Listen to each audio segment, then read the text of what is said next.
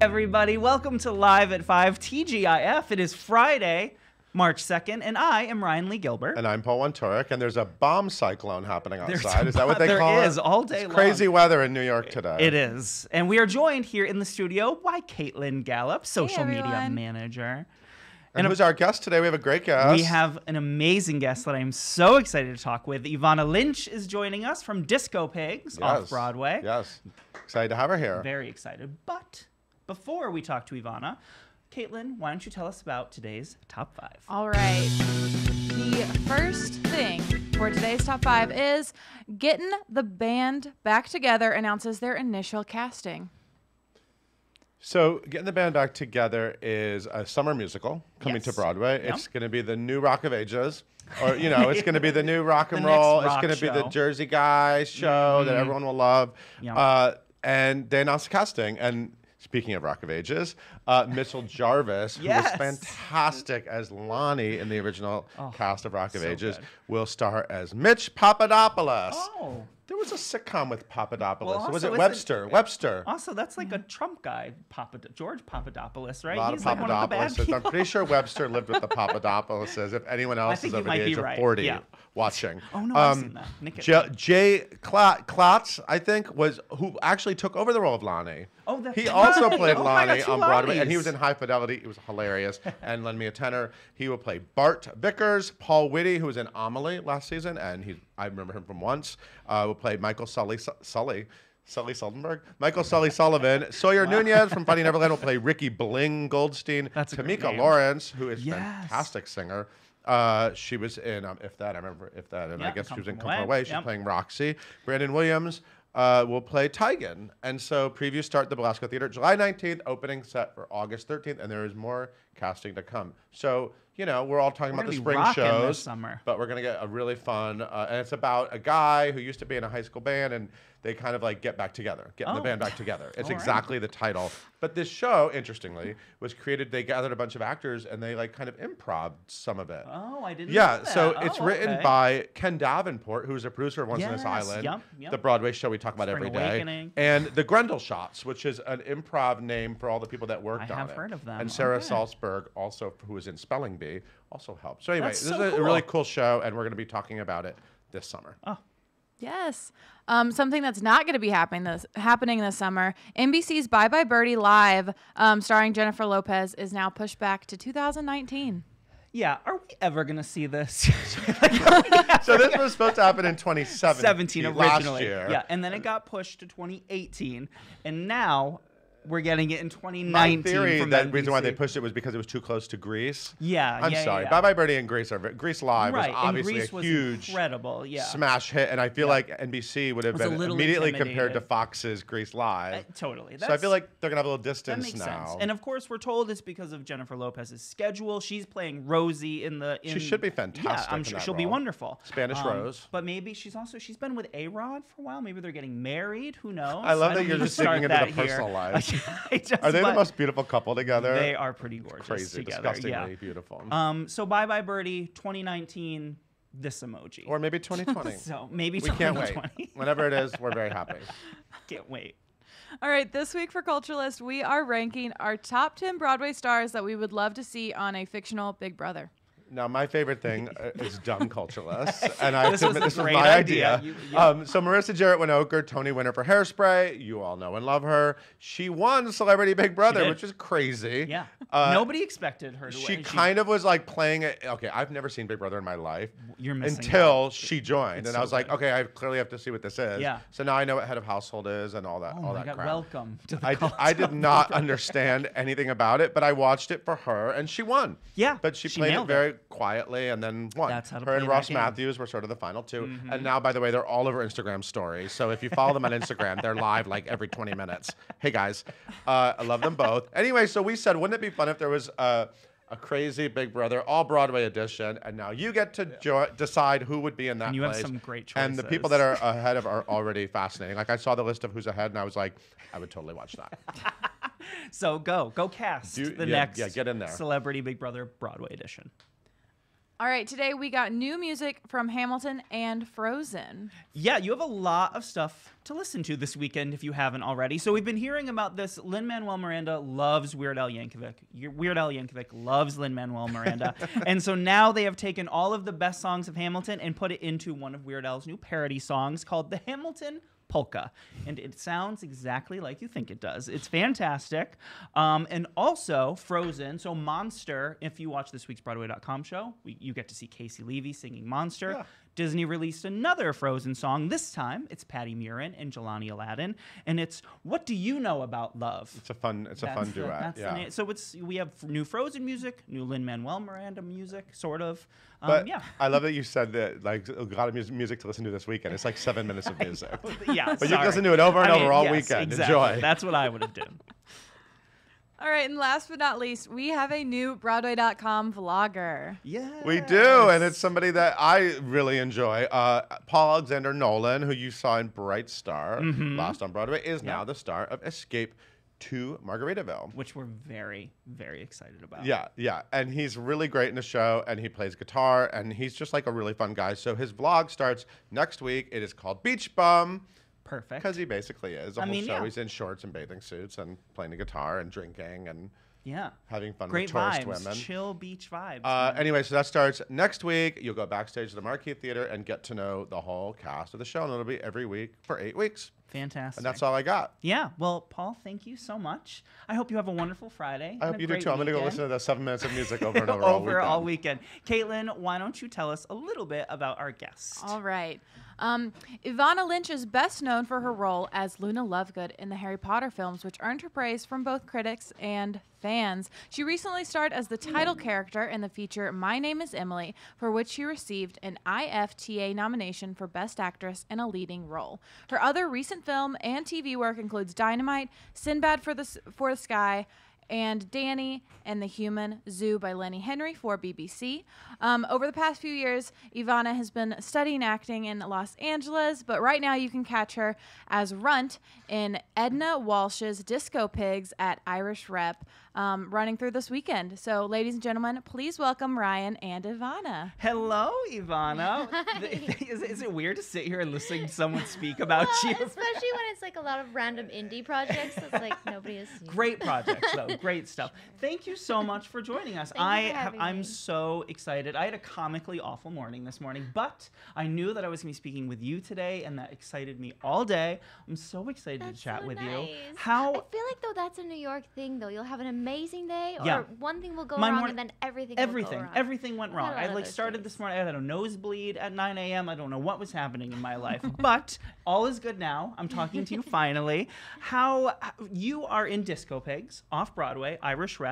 You started doing this in July of last year, right? You did it in London. Yeah. And so you've been 5-week run there. Right. Yes. And now you're here. I think you're open till Sunday, March 4th, right? How are you enjoying doing the show? How does it feel to be a part of this groundbreaking play? I mean, yeah, it's been such a privilege. It's sort of this play. It's taken up the whole last year of my life because I auditioned originally for it in January and got cast.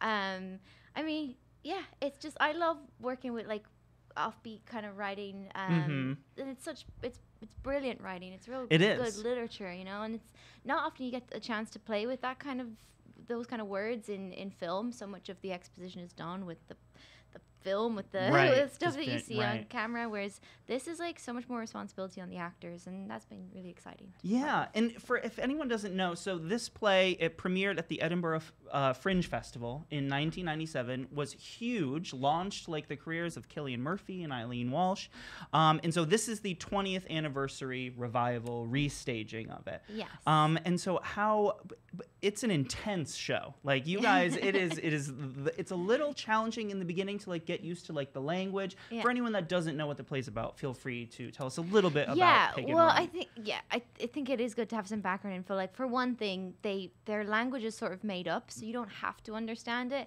and it's best if you don't intellectualize it. If you don't try and understand every word, if you just go, I don't have to make sense of this. I can just feel it and experience it.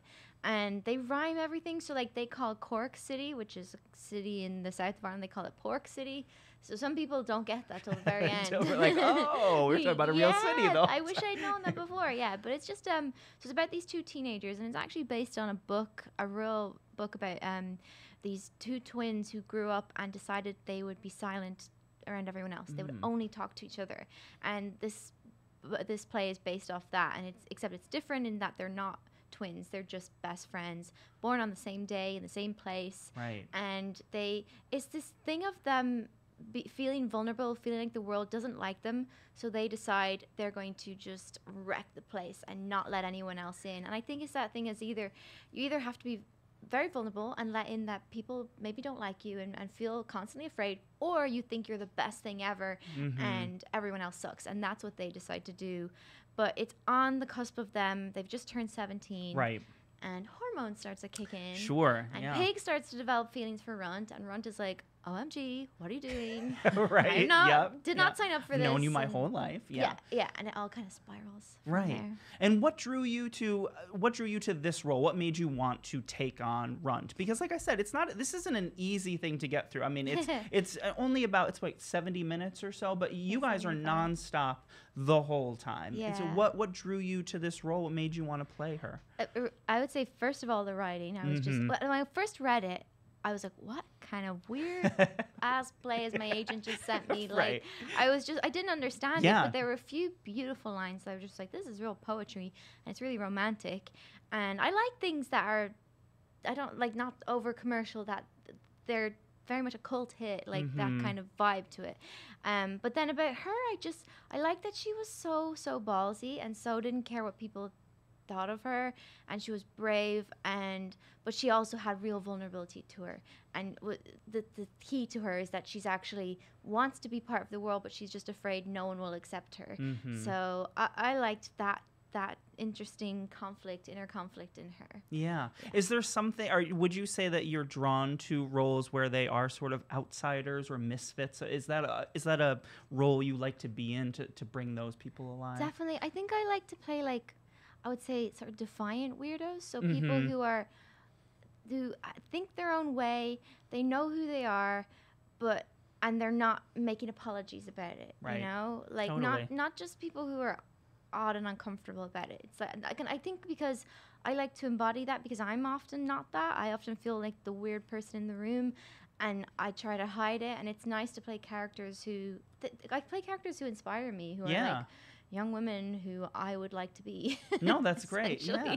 No, totally. No, and you've been doing this production with your co-star Colin Campbell from the very beginning, right? How has are you two super close now? I can't imagine working with somebody in that intense environment. Some days we're like, I can't look at you anymore, because we're actually, as we're living in New York, the producer was like, do you guys want to live together? We're like, yeah, sure. And it was like, oh. So now your coworker, your roommate. We're getting on the subway together. We're going home together, and just sometimes, like, we were doing laundry together the other day, and he like passed me like my pair of underpants, and I was like, we know each other a little bit too well, don't we?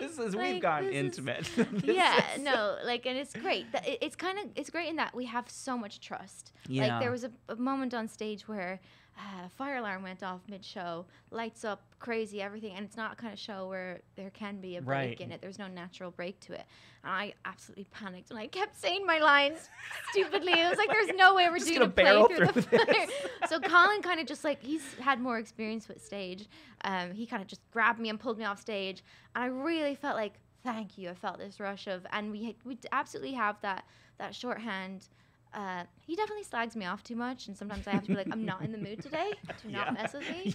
But yeah, it's great. No, like any other working relationship, of course. Yeah. And is this your first time living in New York, or you've lived here before? I've lived here for a couple projects. I did that one you mentioned, Dynamite. That was a New York-based project. Gotcha. And do you like living in New York? Or I love it. Do you? Yes, I do. What do you love most about it? I love that people just yell things out in public. It gets a lot of like, right? It's great. Yeah.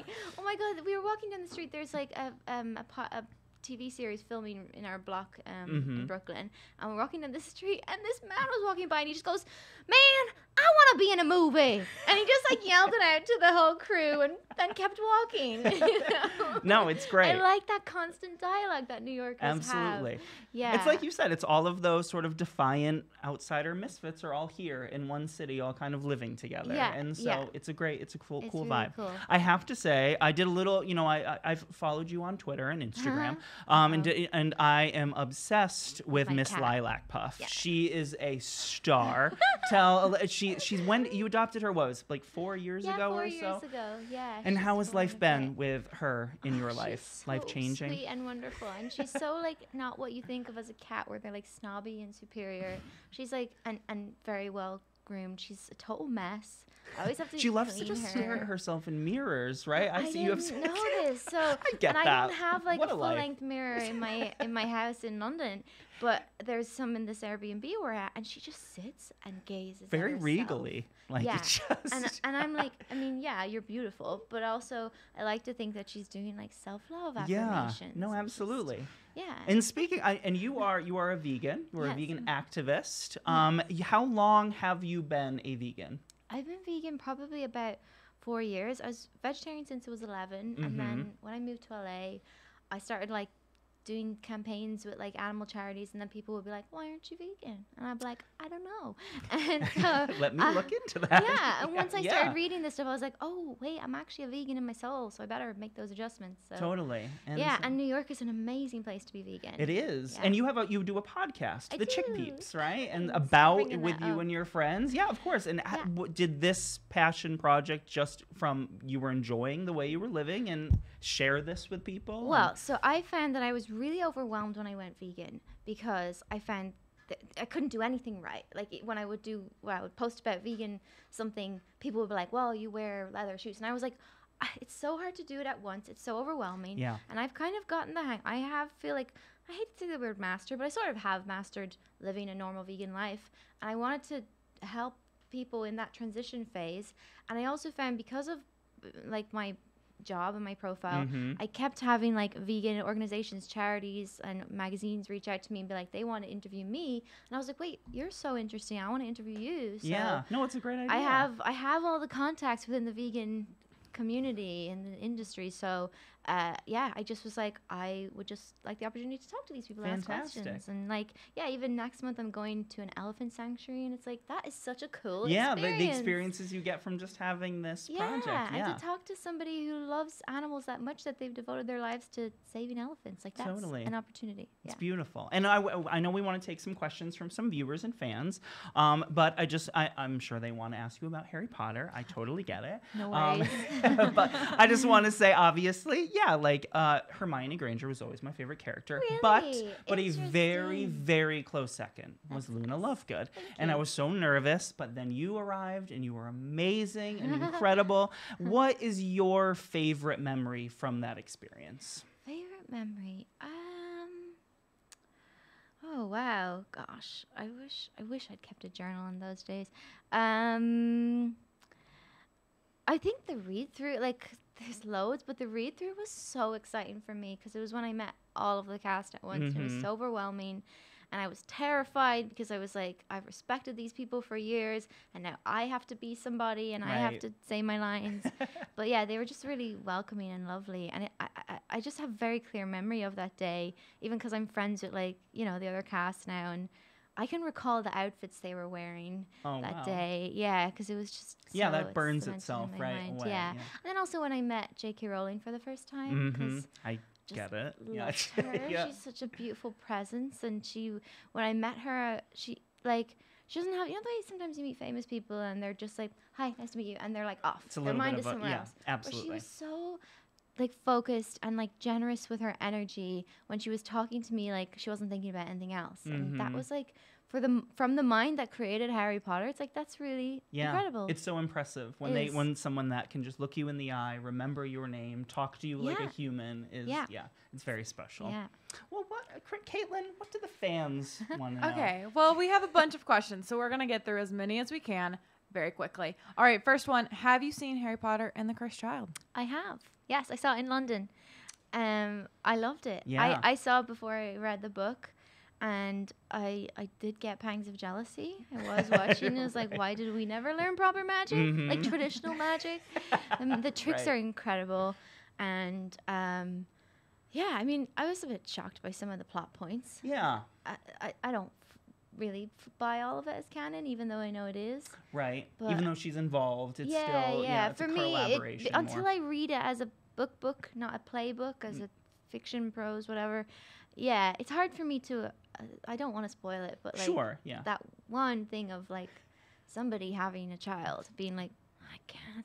My mind just can't go there. Yeah. When I reread the books, I can't slot that in. I just, No, yeah, I totally but I love it as a piece of theater and to kind of revisit the world and how their children would be. Yeah. Have you seen it? I have not yet. I have tickets for April 14th. I will be there all day. I can't wait. Yeah. It's great. All right, Alec would like to know what do you have a dream theater role? Ooh, that's a good one. I do. It's a really obscure play. Like nobody knows it, but it's called Calico, and it's about James Joyce's daughter. And it's straight play, and it's just about like she's this woman who was kind of covered up by history because she apparently had schizophrenia, but I kind of think that family was mad. And because she was a woman at that time, her creativity wasn't nurtured and she wasn't able to express herself the way she wanted. It was very much, she was stifled. And I think it kind of came out as madness to them. Yeah. And I just love that play. It's really interesting. I love character studies plays. Yeah. And do you think stage work is going to be something that you continue to like always make sure you are pursuing, or like do you have Broadway dreams? Oh, yeah, that would be great. Yeah, I couldn't do a musical, though. No musicals, just plays. No, like, I love musicals, but I don't have the voice. We'll find out. In my head, see. I do. Exactly. But, yeah, I like to dance, but no. I don't know. I'd love to, stage. I mean, you learn so much. It's a lot tougher than film. Sure. Like, for your imagination, you have to constantly be refilling yourself with new ideas. And then just physically. And your body. Yeah. Totally. But I did say to Colin, I was like, after this freaking mad two-hander, I'm going to do a period play where they drink tea and talk and they can't move because they're wearing skirts. They're wearing big bustles and nobody is throwing each other around the I think that's a great idea for your sanity. Yeah. That's amazing. Corinne would like to know, what is the biggest difference between London audiences and US audiences? Oh. People get quite offended here. Yeah.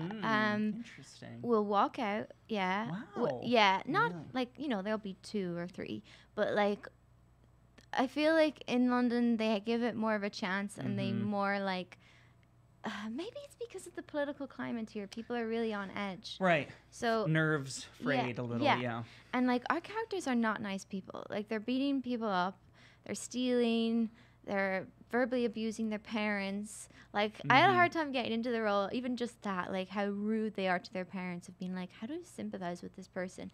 And there's some times where people, like, and you see them kind of, because we're all the play, we're looking out at the audience. Right, yeah. And you see them get up very pronounced, like, I am going to leave with my backpack and I am not coming back. So that sometimes, but then also, people don't, like, I think they surrender to they're not trying to understand because the references are so Irish. They're like, I don't know what that means. And they when they are a, like, kind of raucous audience, they're very giggly and really into it. Yeah. That's cool. And final question, what female performers or fictional characters inspire you? Oh my God.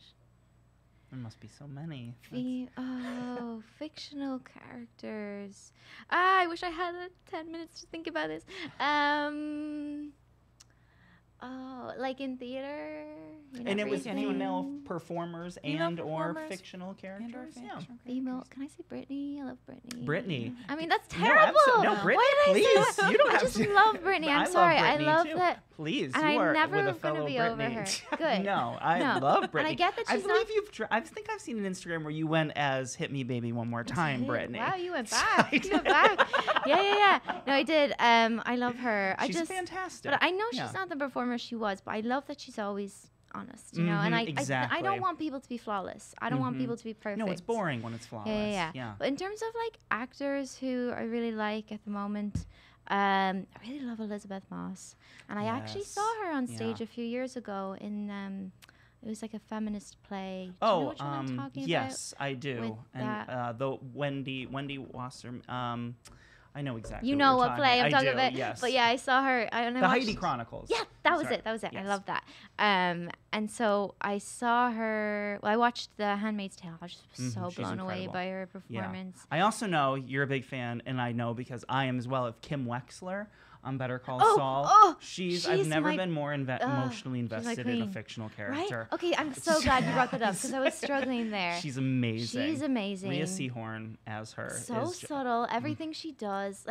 And I love about that show is that you don't know what they're going to do before they do it. No. You're watching her and you're like, oh, she has an amazing and plan, I'm just so but worried I don't know about what her. it is. And like she just I'm just sad that it's like they've essentially that friggin' show essentially tells you that everything's going to be awful. Don't care about any of these people. They're not going to be together. He's going to lose his it rakes me over the life. coals. I know, but you still watch it. I love it. Yeah, I loved her performance, and I tweet at her quite a lot, and she favorites them. I know, and then it just feels so justified. Yeah. Well, in Soul right here. Oh wait, and now you're kind of stimulating. I did last one. That show I watched. I can't. The title has a swear word. Go ahead. Oh, wait, on Netflix. Yes. End of the world. Yes. End of the world. End of the F word world. And I loved, what's the character's name? Alyssa. And I actually auditioned for that role. I remember reading that and being like,